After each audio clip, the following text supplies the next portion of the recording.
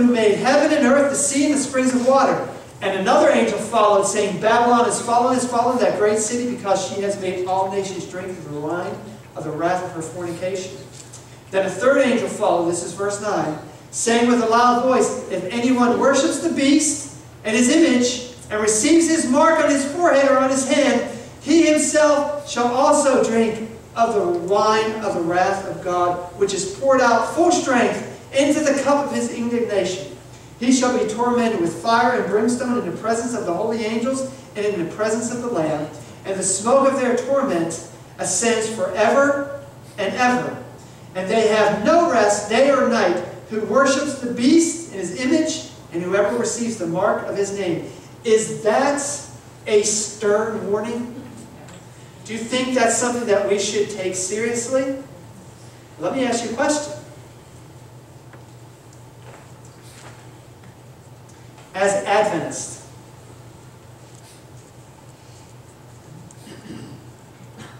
was Christ wanting to come in our past?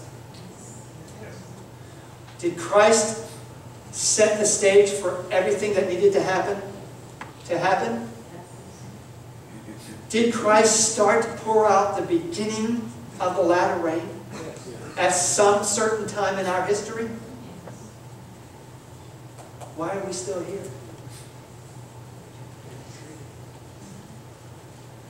I'm hoping some of you know why. Because if you do not know your past, what does it say after that? You'll be doomed to repeat it. Right? Is it important to know the past history of this church? How God has worked in this church? Is it also important to know the past history of the church? Do you understand why we're still called Protestants? Because most people don't have a clue. Okay? Do we still protest anything? Now, listen. The Protestant Reformation was a God-inspired time in history where God stepped in and started to bring back His truths that were contained in His Word. Now, did it all happen at one time? Did it all happen with one person? Did it happen over years and decades and centuries? Okay, so you have this Protestant Reformation that had a beginning that took place over centuries, where truths that were lost sight of were brought back to God's people, that the Word of God was brought back to the forefront, and that the Bible was given to the people in their own common language. Now, where does that Reformation find its final fulfillment for the church of Laodicea? That last day, last church. Where does it find its fulfillment at? Anybody? Why are you in this church today? Why did God raise up this movement? We're supposed to finish the last walk. Are we not supposed to give the Elijah message? Yes. Are we not supposed to prepare people for the coming of the Lord? Did not God not just give us great leaders, but did He not also give us inspired testimony? Yes. Did He not give us a special gift?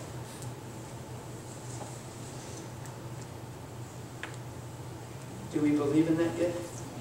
Yes. Do we still use that gift today? Yes. So listen, I bring all this to you to let you understand. Martin Luther did a certain thing, and he brought back certain truths. Is that right? But did he bring back all the truths? John Calvin, did he bring back truths? Oh, did he bring back headaches to go along with those truths? Yes. Yeah. Yeah, that man's caused me a lot of headaches. Okay, now, but did he bring back truths? List the reformers. Huss, Jerome, Zwingli. And keep going on and keep going on. Did they bring back truths that were lost sight of? Can you say that you're a Lutheran? Yes. Yes, of course you can, because you believe in righteousness by faith. Can you say you're a Baptist? Yes, you can. Why? Because you got a pool back there that says you don't sprinkle or dust, but you immerse. Is that right? Yes. Can you say you're a Methodist? Yes. Most of our leaders came from the Methodist Church. Okay? Listen. The Adventist Church was raised to complete what the Protestant Reformation began. Do you believe that? Yes. Are you familiar enough with the history of the churches and the church to know why I'm able to make that statement? I can say that to you with a clean conscience and know that is the truth, because you can't come to any other conclusion if you look at history and you look at the church and you read the Word of God. Did God raise up a people to prepare the earth for Christ's coming? Yes. Did He prepare a people to give a last day message? Yes. To proclaim the everlasting gospel? To warn the people that Babylon is fallen, come out of her, my people. And then to warn them, don't accept the mark of the beast, because if you do, your name's not going to be in the book of life. And that the plagues will be poured out upon you. So listen. When does the mark of the beast come? Has it happened in the past? No. Well, if you were a preterist, you may think something different. If you're a futurist, you're going to say, yeah, that's in the future. But we believe that it's also in the future. Has it come yet? Could it have come in our past? Yes. Yes. Was God ready to come back at a certain time in our history? And the answer unequivocally is yes. God started to pour out His Holy Spirit, the latter rain, so that the loud cry could be given. And it was rejected. And it was rejected by the angel of the church of the Laodiceans.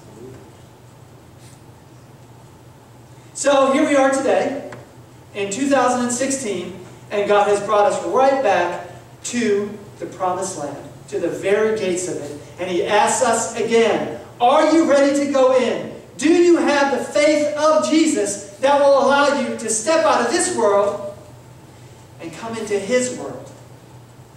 Do you believe that Jesus is able to do what He has promised that He would do 2 millennia ago? Amen. Are you wanting to be that generation? Do you want to see Christ come back? Are you willing to allow God to put the faith of Jesus in your heart because you have faith in Jesus? That's up to you, brothers and sisters. And that's a choice only you can make. Our closing hymn this morning is hymn number 318.